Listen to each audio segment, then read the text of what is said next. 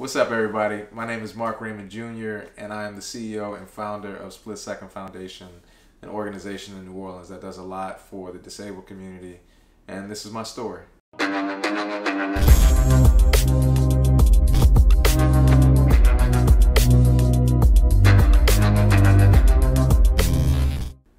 Okay, so tell everyone, where are you from? I'm from 7th Ward, born and raised. 7th Ward, New Orleans. I went to Brother Martin for high school, then Xavier for college, got a degree in chemistry with a lot of concentration in physics and biology. Ended up working in television for a long time up until my accident happened.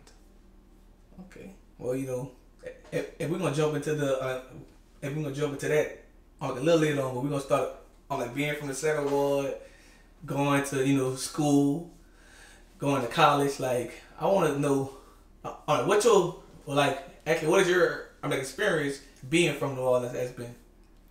Man, New Orleans is a crazy city, right? So going to Brother Martin for high school, wasn't a lot of black kids there, and then transitioning and going to Xavier for college, and it's all black everything.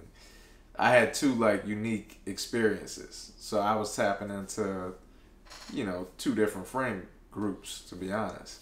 I had all of my high school relationships and friends, and then I had my Xavier relationships and friends. And that, to me, that's like my New Orleans experience, you know what I'm saying? Being able to now cross consumer bases because of those relationships, and being able to go anywhere and talk to anybody, you know what I mean? I can go to the hood, I'm good in the hood, or I can go to the White House. Or you can actually go to the bank. Or I can go to the bank. I like to go to the bank. So Brother Martin, you just actually made me realize that man, I only knew growing up if two black guys actually went to Brother Martin. See? And that was DJ and Brock. Right. I was I didn't realize it. DJ was my year. Katrina kind of messed all that up for us. Yeah, I graduated from Katrina. Yeah, 06. 05. I was 06. Yeah, I graduated. 05, 06 was my senior year. Okay. So, you know what I'm saying? It went into straight chaos mode. But that was my first real experience with adversity in life. Right? We had storms before, but you had to leave. We had to not just leave, rebuild and reset life. That's why that transition was because you had to go to a brand new high school for a while. So we went to Brother Martin Night School in Baton Rouge. So we was going to school Sunday through Thursday from 3:30 to 9:30. Wow. Thursday at 9:30 started my Friday night, right? Down the street. Oh, so you went to Baton Rouge for the hurricane? Uh-huh. Dang. Brother Martin opened a night school at Catholic High. It was just all right. Hey, but they made sure, but this school stay open, huh? Yeah. Any kind of way, huh? Oh, you already know. All of them did. I mean, they was trying to. And then we came back that January. The city was all devastated. It was wild being down here and everything was pitch black. You know what I'm saying? You go out at night, we in high school, so they had the little hangouts for us. So you have seen a lot in your life, huh? Oh yeah. You had to transition twice, and for something big, for the Hurricane Katrina and the pandemic. Yeah. So that the pandemic was an easier reset. The bigger reset for me was the accident. Okay. Right, the hurricane probably prepared me for the reset that I had to take after being wheelchair bound. Okay. So we're gonna jump into it, and for the people who probably haven't heard your story, can you kind of explain what happened? Yeah. So July 4th, 2016, I was out on the lake with a bunch of my friends. My buddy Lance was playing for the Knicks at the time. So we took the boats out, was hanging out. It was right after Essence weekend, so it was the Monday after Essence weekend. Perfect kind of chill way to just close out that whole little party weekend. And man, dude got a call from his agent saying that he got a 4-year contract extension. And my happy, excited ass took 3 steps and jumped off the back of the boat and broke my neck, not paying attention to the depth of the water at that time, right? Because the water gets shallower as the day goes on, tide changes. So I drowned and broke my neck. They had to resuscitate me, rush me back to the marina. So I actually lost my pulse like I think 3 or 4 times in that process before they got me to the hospital and stabilized. Once I got to the hospital, I think I was coherent somewhat. I really don't remember. But pneumonia set in, so they had to put me in an induced coma. So I was in a coma for like 2.5 weeks while I fought the pneumonia. It was, from what I hear from my family and friends, kind of touch and go. But I pulled through, and when I woke up, doctors was like, "Yo, you have a spinal cord injury, and you're paralyzed right now from like your chest down." I was on a ventilator. I had tubes coming out of the side of my chest because one of my lungs collapsed. I had a feeding tube in my other side. It was like, I felt like I was in the Matrix. You know what I mean? It was wild. But like my initial reaction was denial, right? I'm hearing doctors telling me I'm never gonna walk, I'm never gonna do something again. You like, yeah, all right, you know, that ain't no way. You know, and so every day, like, I remember being in like the ICU in the hospital, I'd try to move my legs and move my toes, you know, and every day, like, nothing would move. And it'd be so demoralizing, you know. So, and I tell everybody, like, you know, when you're dealing with that level of trauma and grief, it's challenging. So I was blessed to have a great family and support system that could take care of the business side of, you know, my healthcare and, you know, make sure that all of the I's were being dotted, the T's were being crossed. I ended up at Turo for my inpatient rehab stay, right? I was there for 6 weeks, and that's where they kind of, you know, really teach you how to live a life in a chair or get around and somewhat be independent, learn how to dress yourself. And that experience kind of opened my eyes to the lack of resources in the community, specifically like when I got discharged from Turo. It was like I went from having all of this access to doctors and nurses and therapists around the clock, counselors, to that whole responsibility being on my family, right? To help me with getting up, getting dressed, you know, eating, like. So it was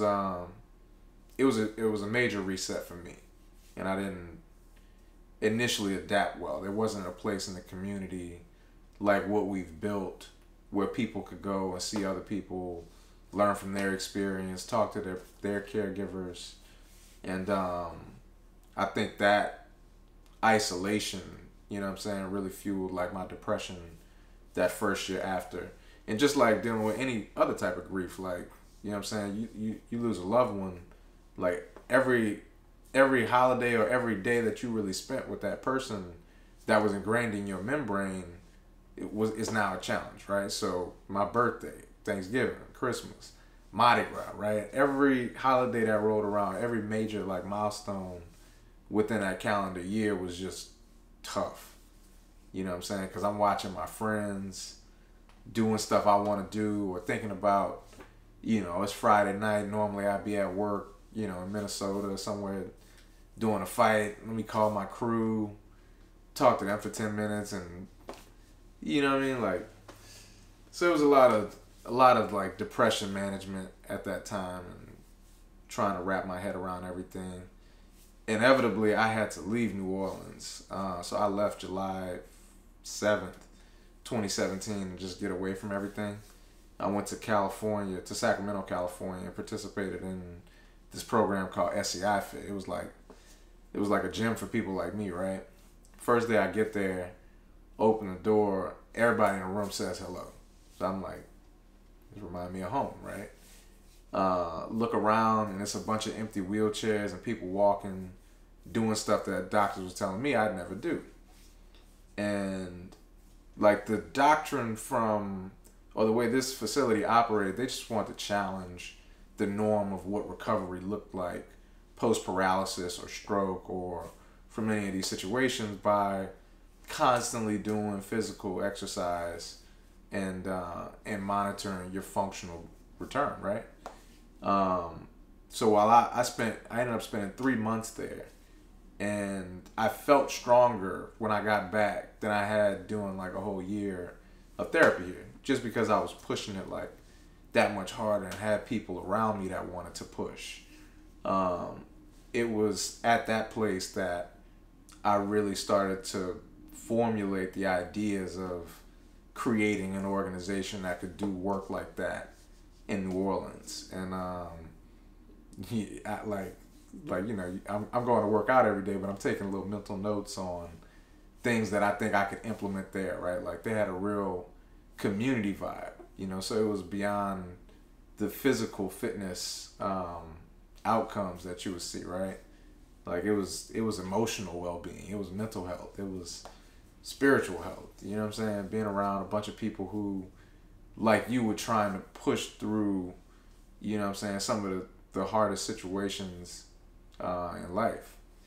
And that's, I think, what we've been able to build and create from as Split Second Foundation over the past 4 years. So I get back October 2017 with like this idea, right? I had no idea how to start a nonprofit, how to run a business like this. I started meeting with other advisors and people who had done it to kind of see what their process was. How do we get funding, yada, yada, yada. Ended up finally filing the paperwork in April of 2018. I knew I could do one thing well, and that was network and throw fundraisers to raise, capital to get monies for the operations of the organization, right? So 3 months after we get the paperwork, we're throwing our first fundraiser. We did it at the McKenna Museum and ended up raising like $40,000 or $50,000. Took that money, put it in a bank, went and did a whole bunch of development courses, leadership courses. I went through the Propeller Startup Incubator so I can get a better understanding of like, what's a good mission statement, a vision statement, what are the goals of the organization, program development, what are the different like pillars a business like this needs to stand on, and it's marketing and communications and having good financials, filing all your tax returns the right way, but also framing your solutions around impact and community impact, right? And so coming out of that program, I got the mission to break barriers for people with disabilities more broadly, right? When I was first framing my thought process on how do I create this, it was like all spinal cord injury. It was specific to my experience. Going through that, I learned about individuals with stroke and how many stroke patients we see in Louisiana every day because of our diets. I like to smoke and drink, right? We also do more diabetic amputations than any other state in the country, and quite frankly, most places in the world, right? And it's black and brown people that are really being affected by diabetes disproportionately because of the lack of access to healthcare or understanding of the preventative measures, right, to reduce that risk of amputation. And so now getting into like that line of work too, and framing the whole thought process around this organization holistically, tackling barriers that face people with disabilities was super important. So now with the idea of like the fitness program being the first thing to address a simple problem, there's no place for people to go after they get discharged from outpatient therapy. A physical therapist is going to discharge you. They're going to print out a nice piece of paper and tell you go home and do these exercises, right? But for most people with more severe physical disabilities, they can't just do it by themselves, right? So we created a safe environment at Split Second Fitness for people to go and continue their recovery journey while also challenging the traditional doctrine of what recovery looks like post-stroke, spinal cord injury, traumatic brain injury, amputation, and even living with other neurological conditions like cerebral palsy, muscular dystrophy, multiple sclerosis, right? Like we are the community side of the continuum of care now. And that's just one program, right? When I think about what that program is producing, right? The impacts and outcomes, providing people that space to go and have that space as a continued resource. We're seeing the physical outcomes, right? The reduced spasticity for folks, better cardiovascular health, less emergency room visits, but we're also seeing those community impact metrics, right? Better emotional stability, better mental health, increased quality of life because now you're happier. You're around people that understand you, get your experience, and can also be your friends and a part of your network, right? So that I think has been the most impactful part of the work, right? Seeing people really making the space there like their home, right? It's like a home away from home for most people. But also, like, now after building this, I have had board members who have referred their friends who have had strokes, and now they got friends participating in our program, right? And family members. And you know, I tell everybody, anybody's life can change in a split second. Like, I want you to have better access to resources than I did. That's why we did this. And being able to get people back to a good quality of life faster. I think that's the biggest impact and outcome that we've seen. I just talked for like 15 minutes, so I know you got a question.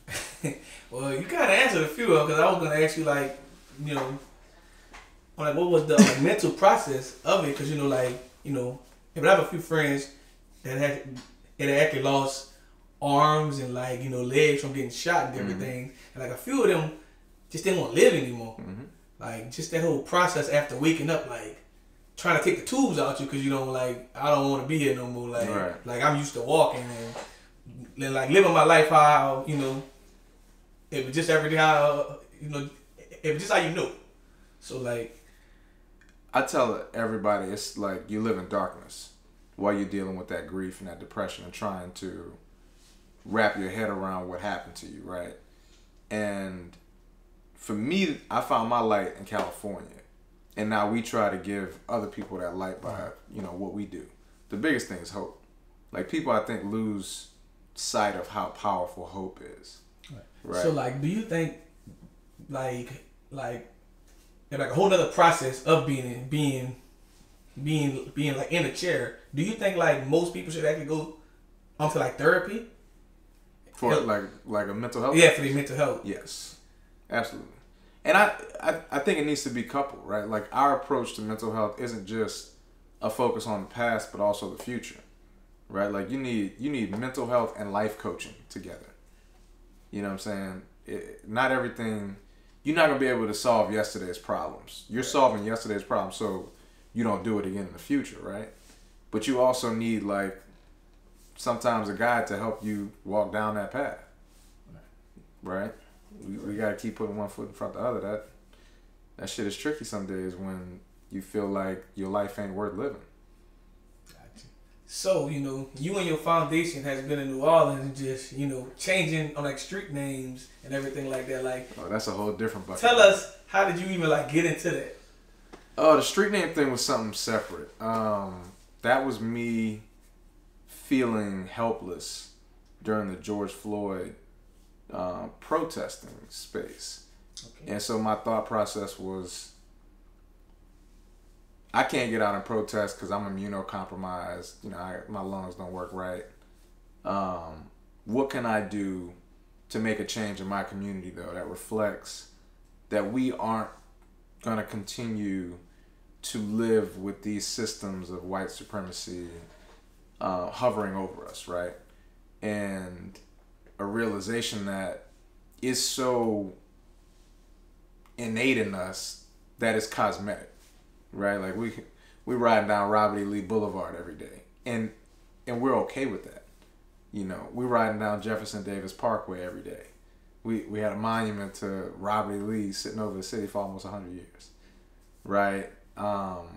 That it made sense to me to attack that first.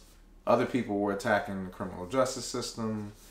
I wanted to just tackle what are our kids gonna grow up and who are they gonna see reflected on our landscape, right? Because that's a way of honoring somebody. Right.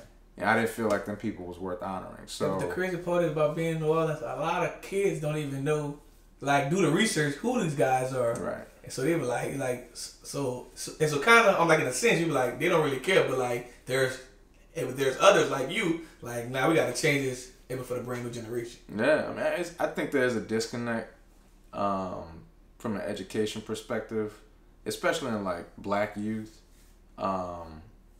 That intentionality to like really want to work, really have ambitions outside of being an athlete or an entertainer. Like, it's so many jobs out here, right? I was just talking about this yesterday. I'm like, I think that New Orleans need one real like youth center, and have like a wall full of things you can do without going to college. Cause I think it's both. And because most of these kids want to be music artists, managers, accountants. Like, people start to realize there are other jobs you can be behind the scenes that actually makes more money than those who's actually on TV. Exactly. So, you know what I'm saying? Being the producer, being the director. I've seen a lot of people work their way up in the film industry here. Screenwriting. But look at social media. Right. I mean, I'm looking for a social media person right now. Like, I don't need nobody with a degree. I need somebody that knows social media.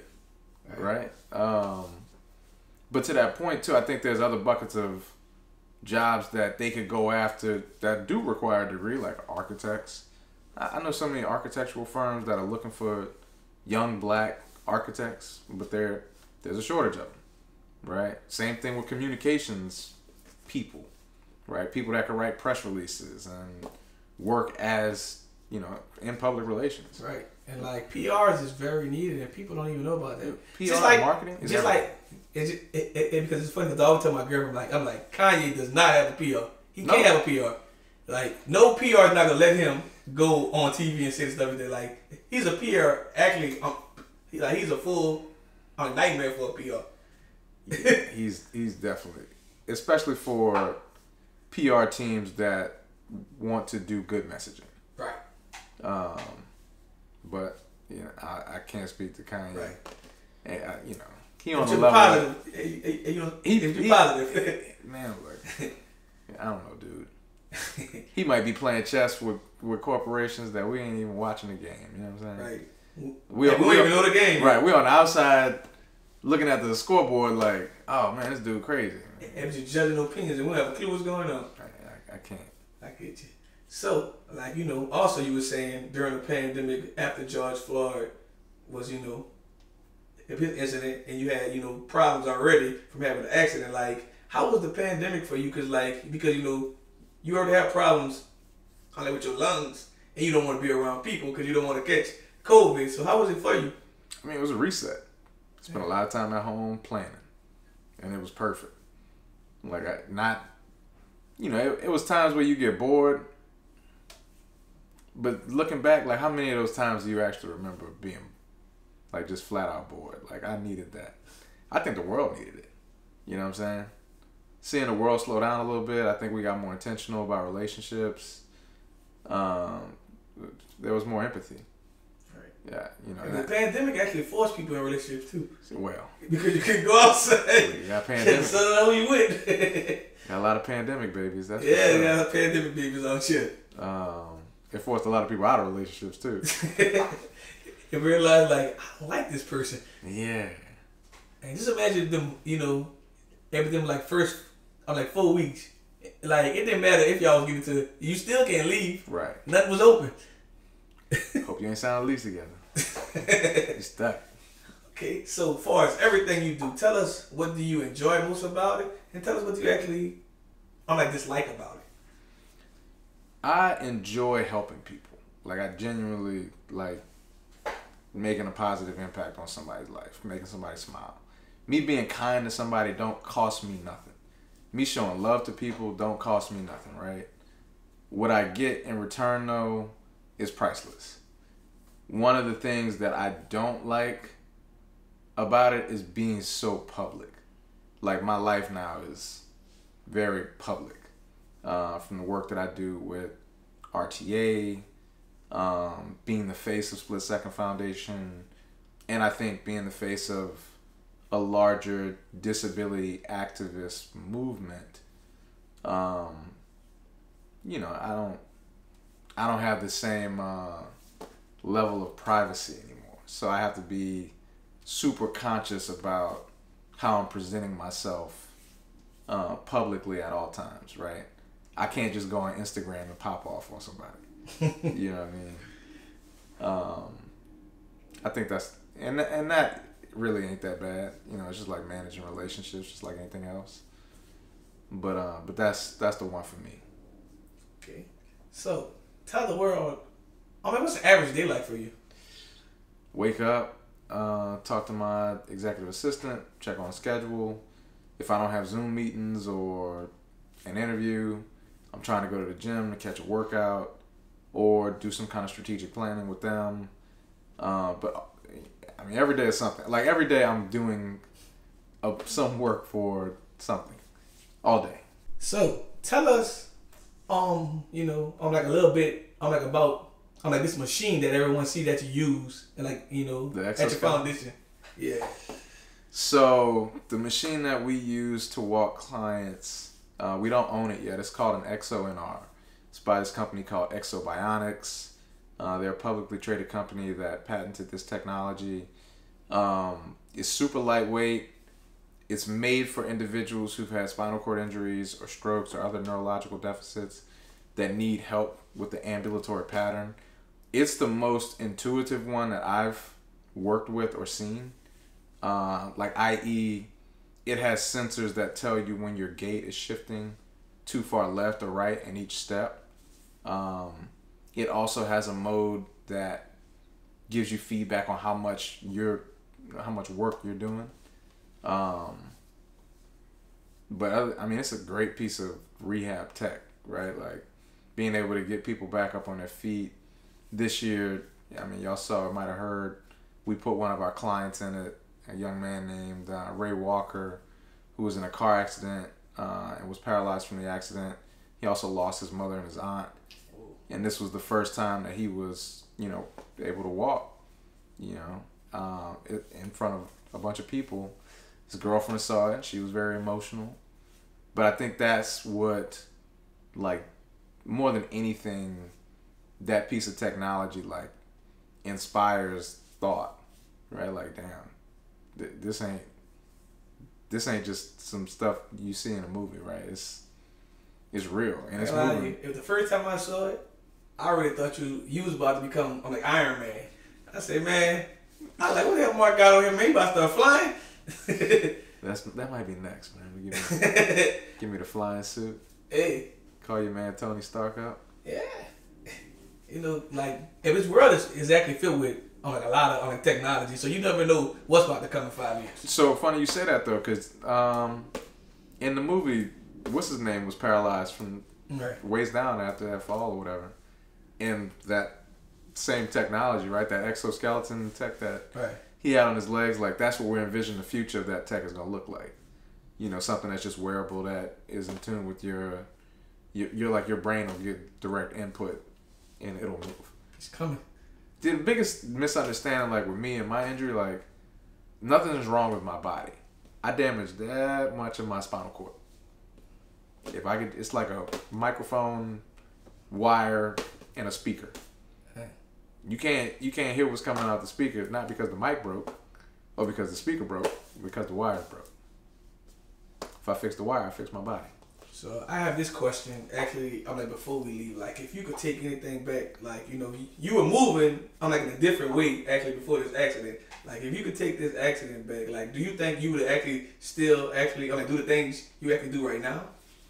If I... Like, actually, before the accident, like, you know, like, for as the George Floyd changing the streets, for the foundation, do you think you'll still be going, in this, direction? So my great-grandfather was AP Tour. I think I've constantly tried to figure out how to be engaged in civic duties and like be a change agent in the community. I do think that I would have found my footing in that eventually. But I think my accident forced me to, right? It was like one of those uncomfortable situations that forced you to evolve. And we talk about like diamonds, right?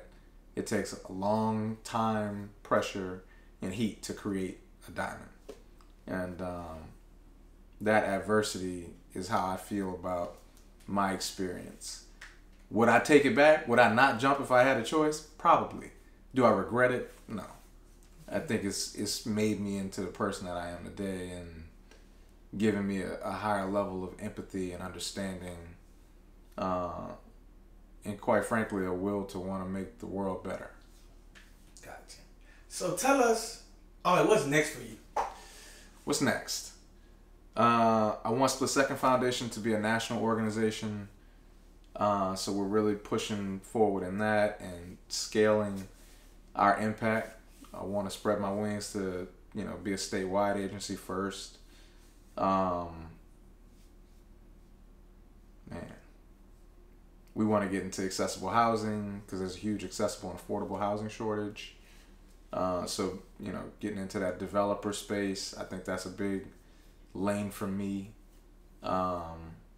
Transportation is tricky. I'm on the RTA board right now, but there's still just such a lack of accessible transportation nationwide. For example, when I fly to another city, I can't just go to Avis and rent a wheelchair accessible van. They don't carry them, right? So that's a policy change. So doing policy advocacy work, but also probably public speaking and, consulting, helping other people start businesses and understand how to make impact in community. I really want to get into a space too where I can inspire kids, especially young black kids, to see beyond just the traditional lanes that they glorify, right? The athletics or entertainment. I think there's, I just see so many jobs out here that young black people could do if they knew how to communicate properly and tap into some of these other relationships, right? Yeah. Correct. All right. And also, but last but not least, tell everyone, where can they find you on social media and just everywhere? Yeah. You can follow me on Instagram. That's probably the platform I use the most. My handle is Mark Raymond Jr. No underscores, no nothing. Our website is splitsecondfoundation.org. So if you know somebody who's had a stroke or spinal cord injury or recovering from a gunshot wound, please direct them to us so we can help get them resources and get them in our programs. Yeah, that's it. Shoot me an email, mark@splitsecondfoundation.org. All right, we done. And also, but that's your story. That's my story, and I'm sticking to it.